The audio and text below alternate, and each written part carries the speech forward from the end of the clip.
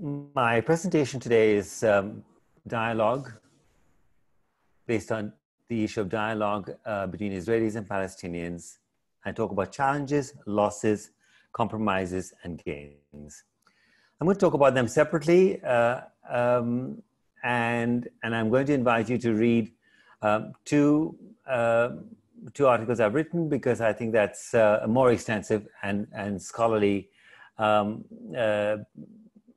pieces of work. One is from my book, Choral Music in Global Perspective, which is listed in the references at the end, and my article published in Minad, the Israel Journal of Musicology.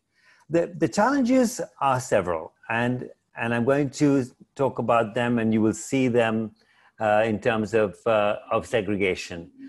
Israel is divided, and Palestine is divided into fairly rigid segregations, and I've once again the references are there at the bottom of the message of the PowerPoint presentation, and you can actually see what I'm talking about in the PowerPoint. And this question of segregation means that Israelis are kept apart from the folks in the West Bank.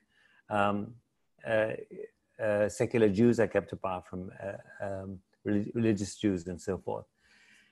To bring people together, we started a project, my colleagues and I, called the Community Heart Song Project many years ago, to bring Jewish Israelis and 1948 Palestinians together, and we called it the Community Heart Song Project. And here's a photograph from this particular project, where you can see young people making music together, and it was framed around the idea of dialogue, the idea that you need to meet together, sing together, and actually speak together. And we discovered that for these teenagers in this fieldwork and in the interviews, that the young people, teenagers from the north, and the Palestinians and Israeli teenagers had very little that was different.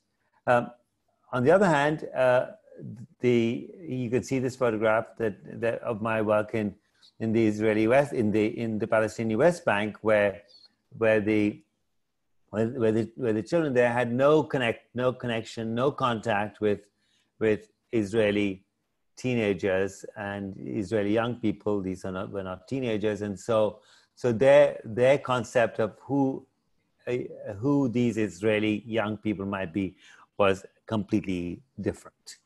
And these stark realizations came to this issue of loss, and I've talked about losses in different kinds of ways. So if you think about loss, just sheer loss of contact, and how walls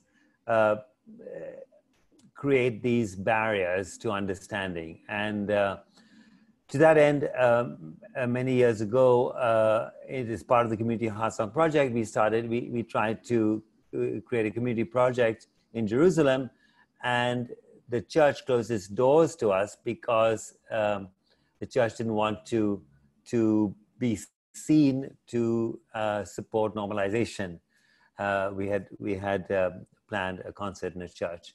So these are severe issues of losses. And when I come to the issues of compromises, some of the compromises that we make and that we have made. So I'm going to talk about one specific issue of compromise.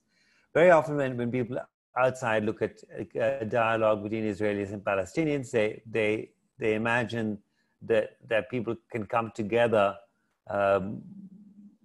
across the divide, so to speak. But the divide, particularly if there's a war, if you think about Palestinians who live in Gaza, Palestinians who live in the West Bank, and Palestinians who live in Jerusalem without nationality, and Palestinians who live in the 1948 St. Galilee, who are Israeli citizens. And you can see that these compromises mean that sometimes you have to work with the people who actually can travel. to be together. So our project, and this is the Common Ground Voices project, is a project that actually works with people who can be together because the walls don't prevent that. And Common Ground Voices started in 2016 as an Israeli-Palestinian international initiative, and you can see here that the goals of it, and we discovered that the dialogue takes at least two forms. One is the dialogue that happens before the music making, after the music making, during the music making, and so forth. But the other aspect of dialogue that we talk about is the fundamental issue of working through the music. So we actually talk about music making as dialogue. So community music making that says this Jewish song and this Palestinian song, this Israeli song, this Palestinian song will be somehow fused together. So we no longer territorialize our songs, that this song is no longer my song, that this song is no longer your song, this is our song collectively, and we can speak about the things that matter so much to us through this music making, this artistic creation together. So I think that this is a performance of Common Ground Voices. We can see just my final slide there, that our work is not only in performance, but our work is in dialogue and workshops. And last year, which was very, very significant, actually year before last, we did a project which is one of our great triumphs with Orthodox, ultra-orthodox religious Jewish people. So the men from our ensemble had a workshop with men who are ultra-orthodox religious men, and our women engaged with ultra-orthodox religious women.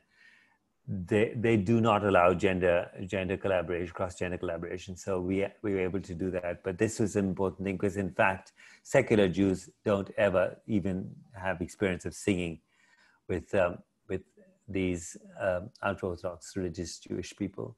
So this was a moment of extreme humanity for the people on all these sides of this very, very problematic terrain that is politically problematic as well as everything else. And here are the references.